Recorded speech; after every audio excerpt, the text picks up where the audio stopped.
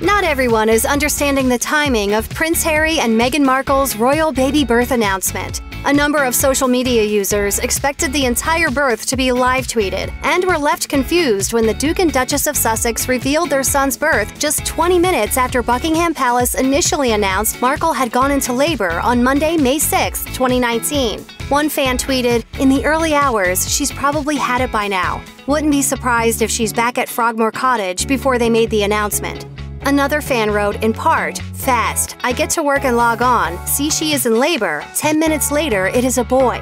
While it's not entirely surprising that a royal birth wasn't a live broadcast, others reacted to what they felt were surprising public announcements, considering Prince Harry and Markle's decision to keep their baby preparations largely under wraps over the last few months. Not understanding that the family wanted to reveal the news before the media took it upon themselves, one person shared, "Thought they wanted no publicity.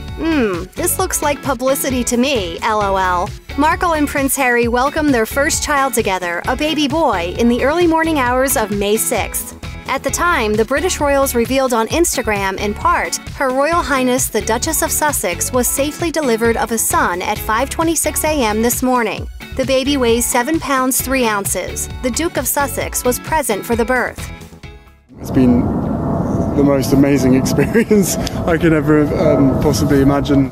Noting that members of the royal family had, quote, been informed and are delighted with the news, the statement went on to say, the Duchess's mother, Doria Ragland, who is overjoyed by the arrival of her first grandchild, is with their Royal Highnesses at Frogmore Cottage. Her Royal Highness and the baby are both doing well.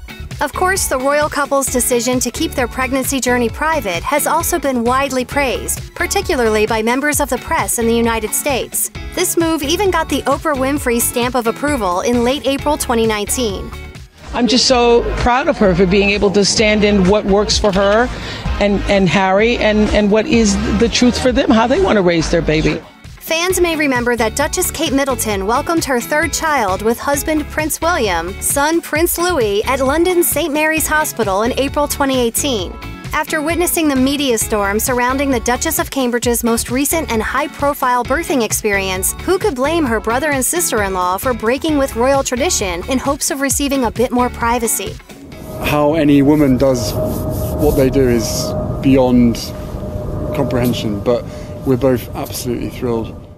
Even before she and Prince Harry tied the knot in St. George's Chapel at Windsor Castle last May in a wedding that was watched by millions, Meghan Markle was already facing near constant scrutiny in the press and on social media, with coverage ranging from her fashion choices to ongoing drama with her estranged family members. After the married pair announced that they were expecting baby number 1 in October 2018, this media attention only heightened with rumors surrounding the former Suits actress's alleged feud with Duchess Kate. While speaking with the press outside of Windsor Castle just hours after his baby boy's birth, Prince Harry himself revealed that the family of 3 plan to make their first public appearance together sometime this week so that everyone can see the baby. As every father and parent would ever say, you know, your baby is absolutely amazing, but this little thing is absolutely to die for, so I'm just over the moon. Congratulations to Prince Harry and Meghan Markle on their royal baby news, and for managing to welcome their newest little addition on their own terms. Check out one of our newest videos right here, plus even more Nicki Swift videos about your favorite celebs are coming soon. Subscribe to our YouTube channel and hit the bell so you don't miss a single one.